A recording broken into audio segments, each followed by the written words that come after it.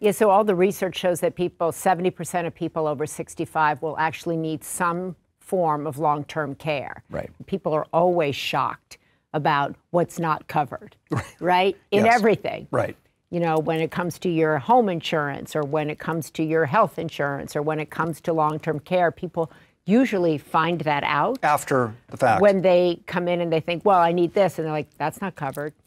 That's not covered. And they're like, oh my gosh, nobody told me. Right. I hear that over and over again. Nobody told me it would be like this. Well, because we're all living longer. And most people who end up needing long-term care need it for an average of 3 years. 3 years is a long time. That can be so unbelievably catastrophic economically to families.